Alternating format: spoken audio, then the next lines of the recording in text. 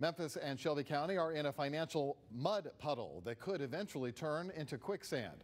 Only 60% of the people who live here have filled out their census forms. If that number doesn't get better, the city and county could lose out on billions of dollars and have less political representation in Nashville. Local 24 News reporter Mike Matthews has the story, new at 5.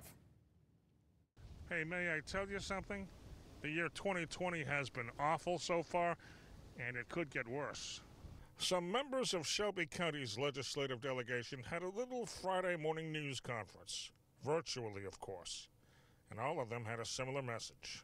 For Shelby County, there's a potential that once they look at all of the population that's been counted, one of our districts will be reallocated to another part of the state.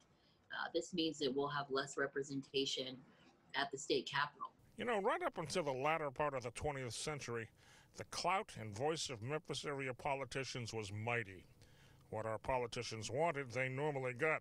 More people lived here than anywhere else. In fact, folks in Nashville referred to it as the great state of Shelby. Not anymore.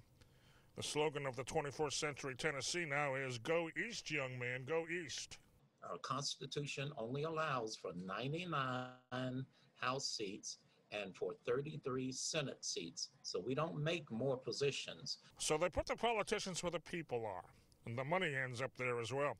But to get those seats and that money, people will have to fill out their census forms, and they just aren't doing that. The COVID-19 crisis and the ensuing that health crisis and the ensuing economic crisis and the consequential housing issues, our folks have a lot to think about and a lot to work on. Several of these representatives said the same thing.